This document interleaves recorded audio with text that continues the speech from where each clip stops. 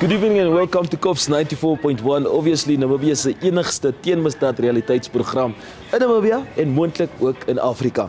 Like we said, the NWR Marathon is around the corner and I hope I'm seeing you on the 1st of June at Grossbarmen.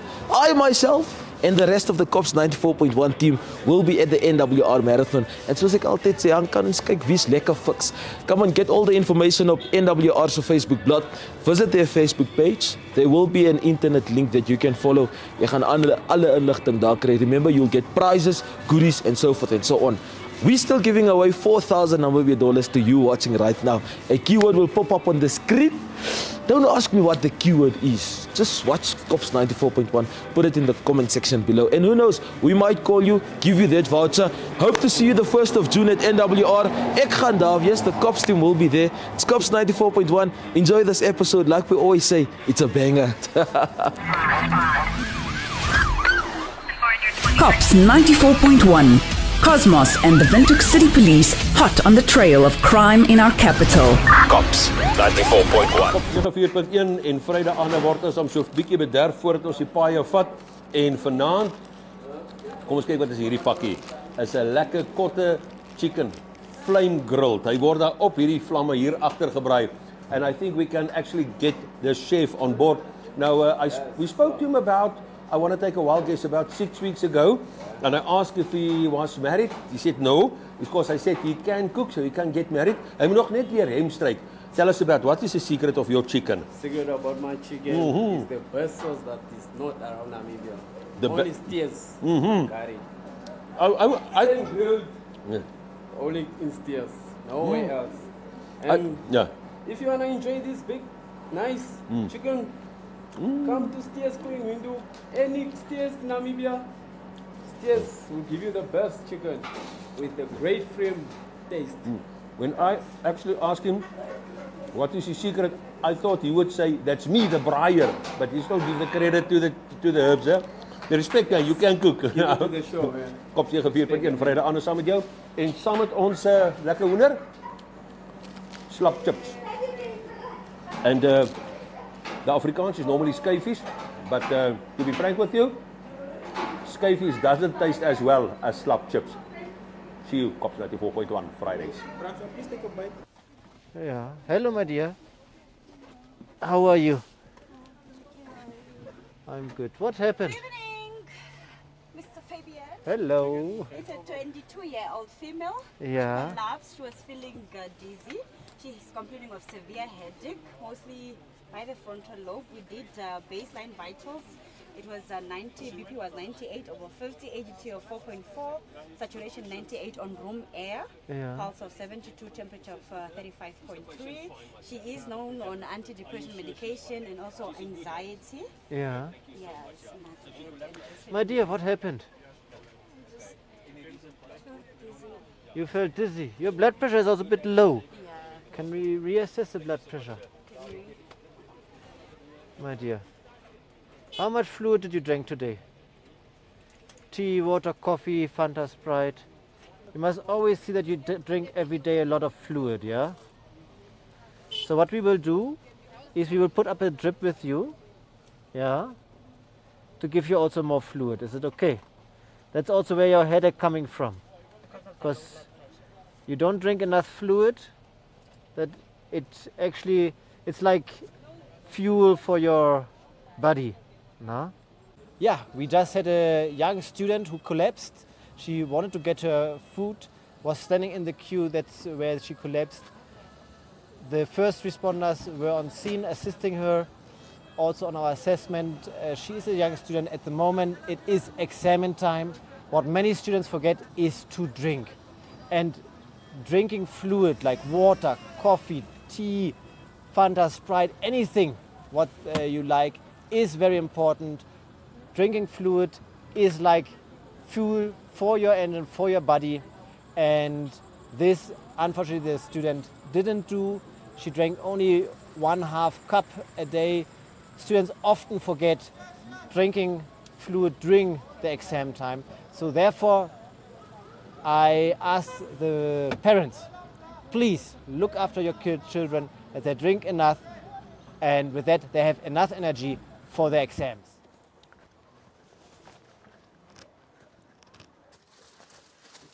So but they didn't manage to enter. No, they entered. How? He broke here and also the toilet there. He jumped where? How did he come? Yeah, because this one is a bit secure. And then, how many were they? Is now the inside? Yes, so I found everything. He had time to go through everything, like literally. Yeah, and there is no alarm. No. Ne? And there was nobody in the main house. There was actually someone in the main house that saw the person when they were going, but they didn't really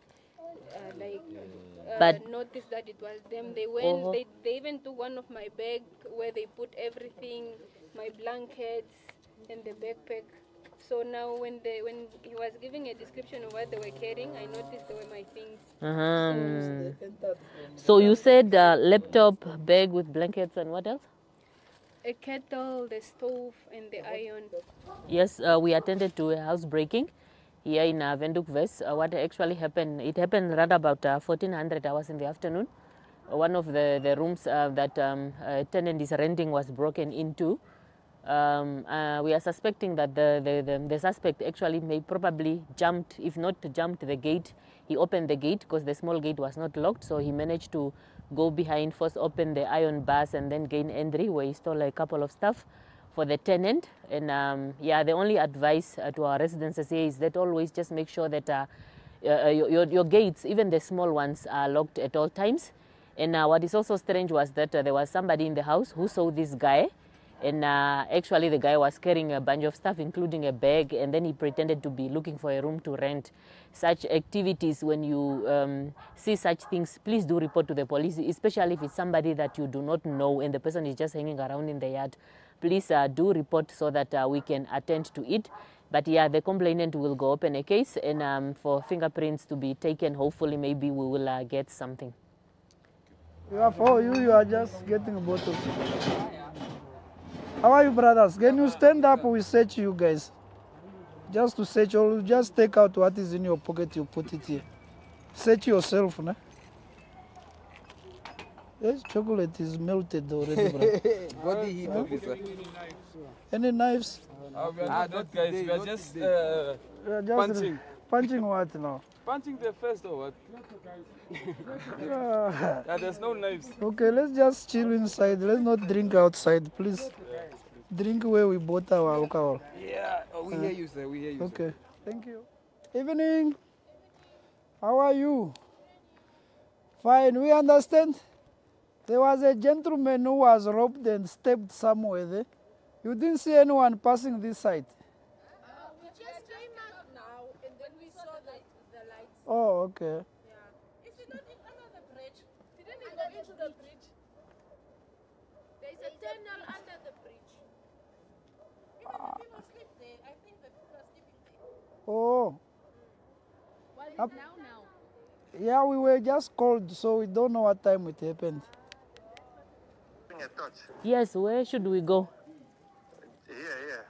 Where? Can you see me? Where? How do we come up? Yeah. How do we come up? Evening, officers. Good evening, sir. No, I'm the one who called the police. I'll be doing the talking. Okay, ma'am. Good evening, ma'am. Please, we will come to you. I'll be doing we will the come to you. Yes. Yeah, please, sir. Please, ma'am. Okay, you can start, sir. Please, one person at a time. Yeah. Oh, evening. Oh, big boss. Yes. How is the night? It's good, sir. I'm waiting for morning. We are waiting for morning.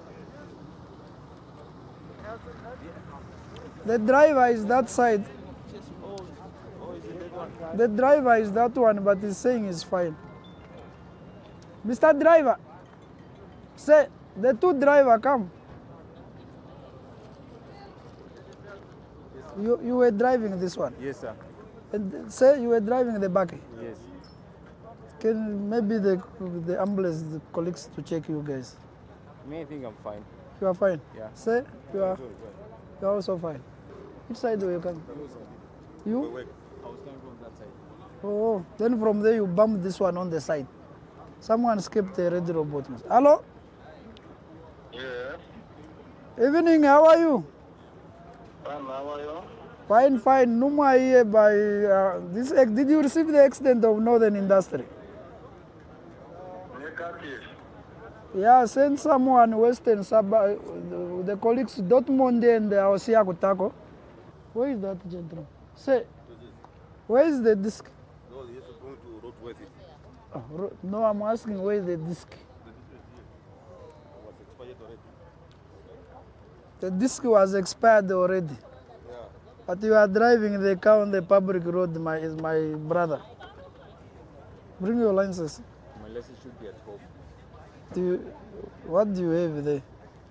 I have copy of my passport. You are from which country? I'm from Kenya. You are from. The copies were in the phone. Yeah, I have. You don't have anything. No, I have a soft copy here.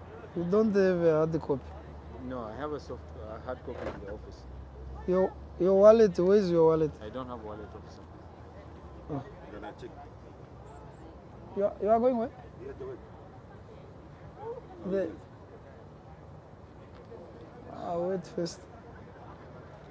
Call someone to bring your document. What can we see there? Yeah, I'll show you my passport. Okay, we are waiting for the CID to come take over the scene because the other gentleman is not well. Okay. And the disc for this gentleman is expired already, so the colleagues want they come will issue with a ticket for driving a motor vehicle on a public road which is and the license disc which is expired already. Let me see.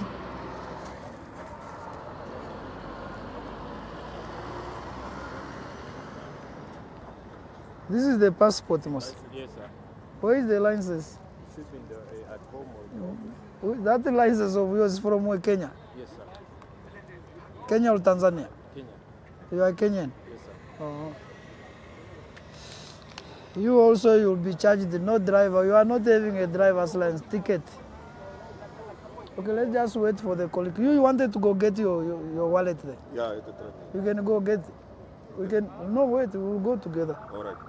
Colleague, can I want to go with this gentleman to get his wallet. This wallet? The truck. This one. Here the truck. I cannot go. Stay with him. Stay with him. We can walk. COPPS 94.1 op hierdie Vrydagaand was aansienlik stil, but sadly, Sergeant, I thought with me the majority gender-based violence, violence in families, situations where families are falling apart, and in I think one of the cases, alcohol also a big role. Exactly, yeah. And the issue is that it's becoming too much. Indeed, but, yeah. The public should be aware that there is help out there. Seek help before it's too late. You can either call the police, or if you have access to a social worker, a psychologist, seek help before it's too late. It's too much violence, whether it's now between husband, wife, it's now between mother and children and so forth. Yeah. It's just too much violence, but the public should know that there's help out there.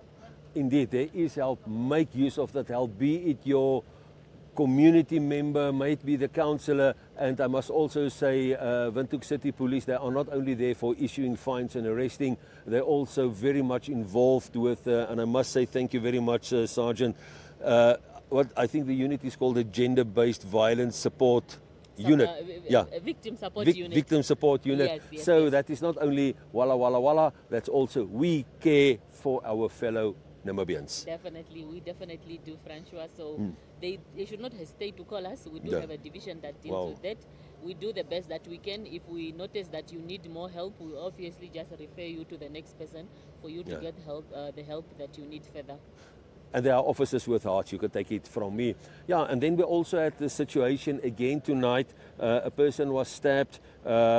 Information that was given through either came out too late or was not precise and clear. And Sergeant, I think a personal thing that is of big concern, we don't know the most important emergency numbers. Yeah, and it's very sad, hey, because the funny thing is that, Francois, when you ask for the numbers, the person is standing in front of a city police car where the number is written, but they are still not able to say it. Unfortunately, as much as we don't feel like I will need the police one day, you will need, if not you, then the next person. So it's always advisable that you keep our numbers at handy in an event where you need us or the next person you are able to assist.